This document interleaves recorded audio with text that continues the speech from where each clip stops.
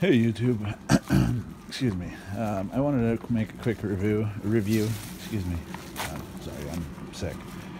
I've got a Pentair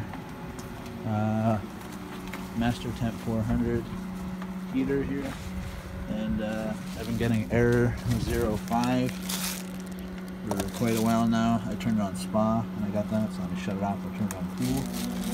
Let me show you guys. So there's something called the stack flue sensor, which is going to be this right here. I will put a link to it in the description below. That'll take you straight to Amazon and the one that you need. So check that out. Also, there will be a donate link at the bottom of this page if I saved you time, money.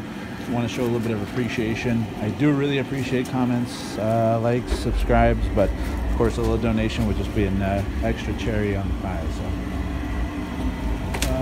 You'll see it in a minute. Go to Error E05.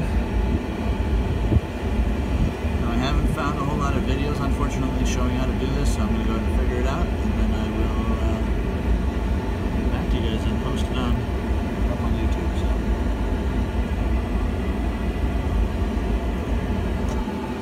there you go, Error 5. So I'm going to go ahead and figure this out, and I'll let you guys know how to fix it.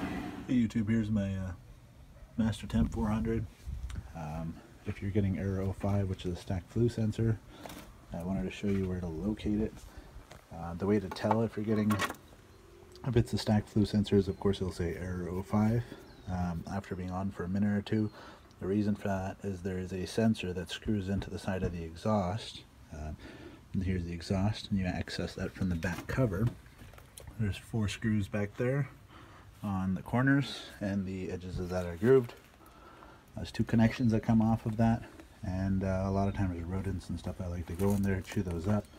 So you can press and hold the pool on or spa on button, I believe the pool on button, and it'll fluctuate between 40 and 80, which is the stack flue sensor giving correct reading. There is a sensor that screws into the side of the exhaust, and here's the exhaust, and you access that from the back cover.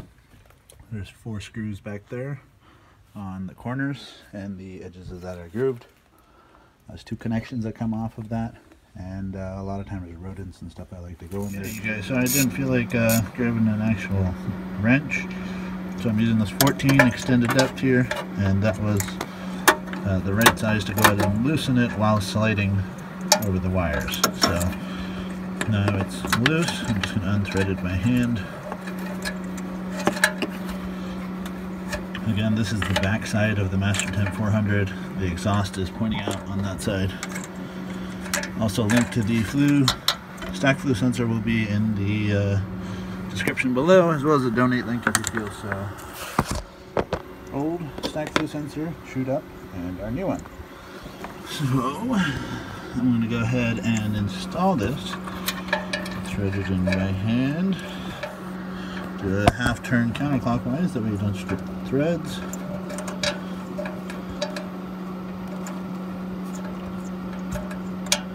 Alright.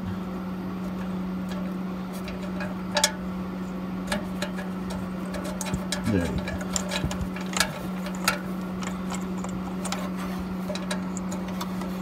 Now I would grab an actual wrench for this, a 14 to go ahead and tighten it up, and I suggest you do the same.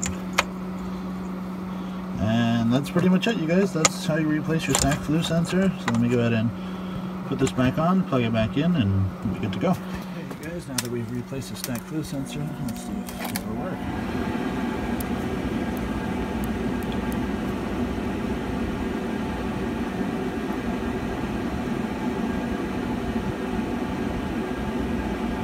There we go. I think it's actually reading now, 91. Sure that'll start going up as soon as the pilot kicks on.